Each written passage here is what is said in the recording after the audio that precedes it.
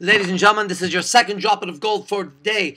Now, I want you to take a look in the future and see what you want, okay? What do you want? Just take a moment. What do you want? What is a goal of yours? Take a look. Make it kind of big. Make it a little bit bigger. What do you want, okay? Oh, I don't know if I can achieve that. Just make the goal for a second.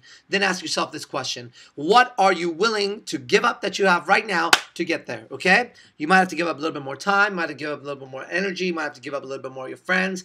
Something. But I guarantee you, to go to where you're headed, something you have to give up.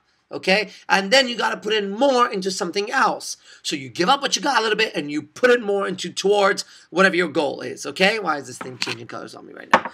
So think about it right now and see what the goal is that you have and ask yourself, are you willing to do what it takes to get there? A lot of times that means, are you willing to give up? Okay, give up what? Give up something to get there, not give up on yourself, which is that last video blog.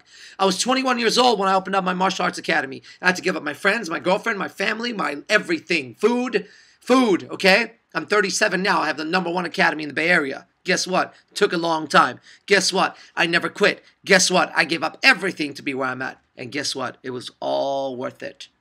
Now, what do you got to do? This Saturday, 8 p.m. California time, you give up 1 hour of your Saturday night. No matter what you do, what I'm going to teach you will be more powerful. Guaranteed. Guaranteed. All right? Here's what you have to do. Go to seductiveinstinct.com and sign up. It's only $19.97. If you can't afford that, then you should not be watching me right now. You should be in the corner begging for money. All right? Talk to you later. Peace.